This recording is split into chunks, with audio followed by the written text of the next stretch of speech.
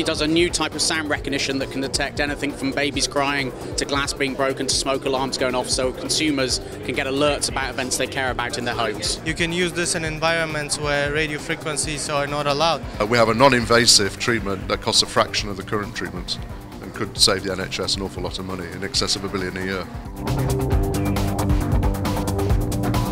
And we have an artificial pancreas, a beautifully simple device that works with a polymeric gel to deliver insulin according to the amount of sugar in the bloodstream.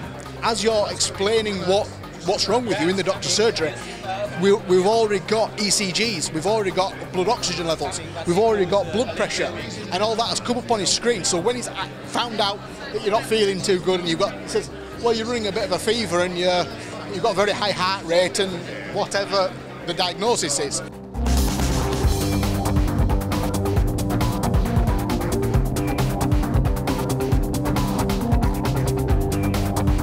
Is a big buzzword amongst automotive manufacturers, and everybody wants to have an autonomous car by a certain time frame. But you know what's magnificent for people with disabilities is that being able to drive again is a huge level of independence. I mean, I turn my head to the left and it goes to the left, and same with the right, and the gas, the brake, it's all very natural, very normal, and it was fun to go fast again.